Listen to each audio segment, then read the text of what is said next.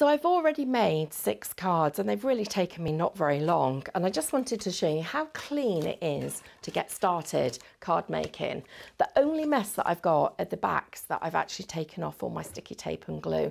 So now we're going to move on to some slightly more challenging designs, but if you follow these step by step you'll get perfect results. So the first design that I'm going to do here is what we call a easel card. So it's really simple and easy to do. So I'm just going to fold my piece of cardstock in half, and I'm then going to, in fact, let's do a twisted easel because this one's a little bit more challenging but looks really, really good.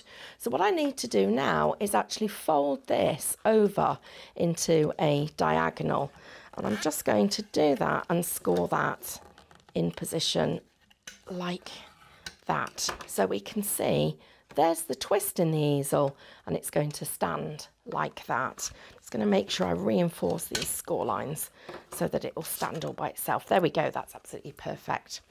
Right, now we're going to need something to put on the front of the card. So I'm going to go into my card kit and I'm going to take one of the cards that's the same size. So I'm going to move over to my guillotine.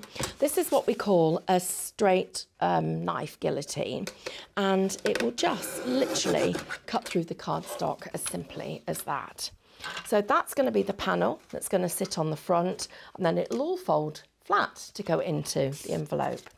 So I now want to decorate this. So I'm going to go into my packs of cardstock that I've got here and pick this really pretty red. It's a lovely seasonal colour. I want it to be slightly smaller than the design on the base that I've got. So this is a little tip for you.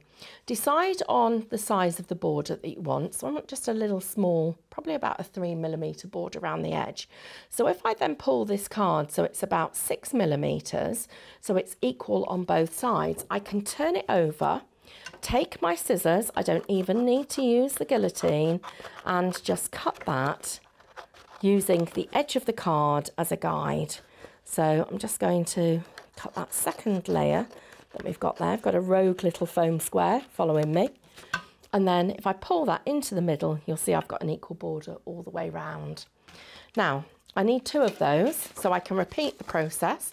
But because of the way my cardstock's designed, I'm actually just going to use my guillotine. So this shows you another little trick. So lay the 2 squares together, line it up to the edge of the guillotine, and then cut down, and then rotate it through 1/4 turn. Again, make sure that it's all lined up perfectly, and again, cut with the guillotine. You'll see that I've got those absolutely perfect. Now we're ready to put them down. So one of them is going to go onto the front of the card. So I'm just going to use a couple of pieces of tape to hold this in position, and then do some matting and layering. So when we're putting more than one piece on top of the other, we refer to it as matting and layering. It's a technical term, but it means that we all know exactly what we're doing when we're reading instructions. So I'm now going to hover over the top, make sure that I've got this equal border at the top and the sides, and then subsequently the bottom will be the same.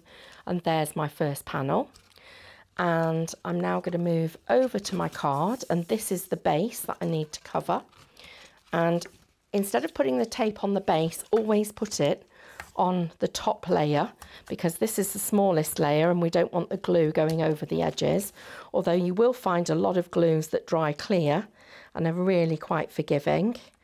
So let's just take that off.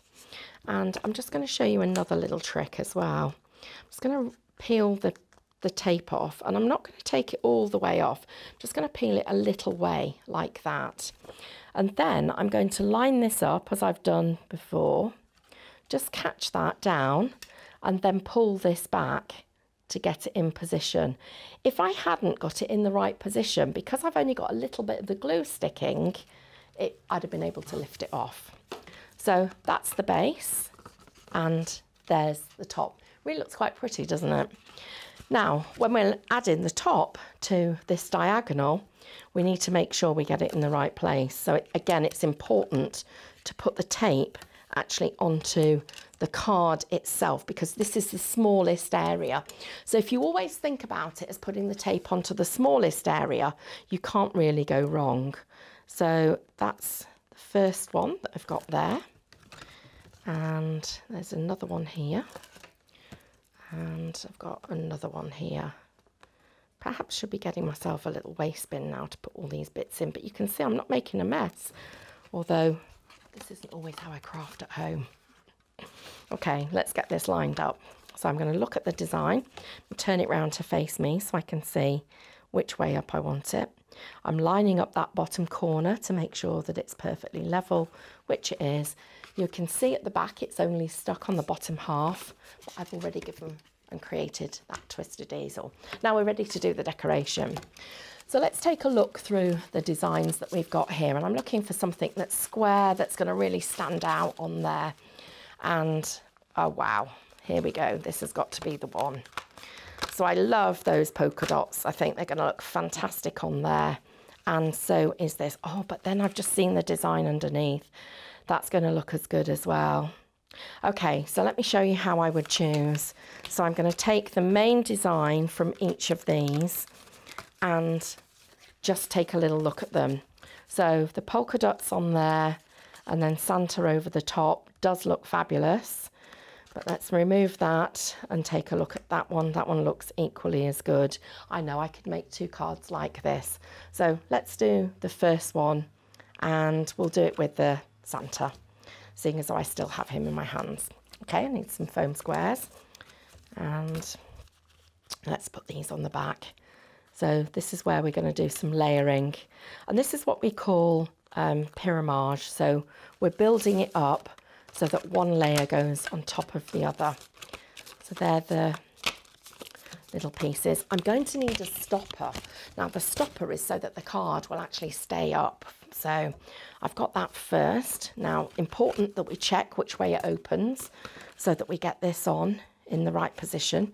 So I actually like to open it and then hold it down while I'm doing that. So I'm happy with that. So we can just lift the backs off here.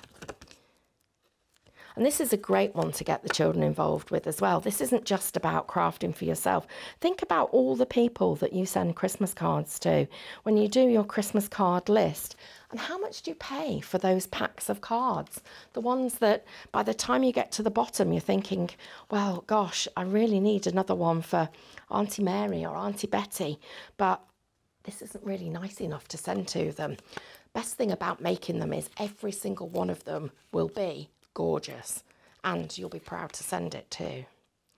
Also, they get put to the front of the mantelpiece and everybody saves them. So I'm lining up the design, making sure that his hat matches and his little beard is all lined up. Then I've got the last layer here. This just needs a couple of foam squares. Again, I think a 3 will do that. So we'll just and put these to one side. Perhaps I'll have a little clean up after this one. Then I'm going to lay that over the top. I'm looking at his hat, which is a good place to start. And then round the edge. Really happy with that.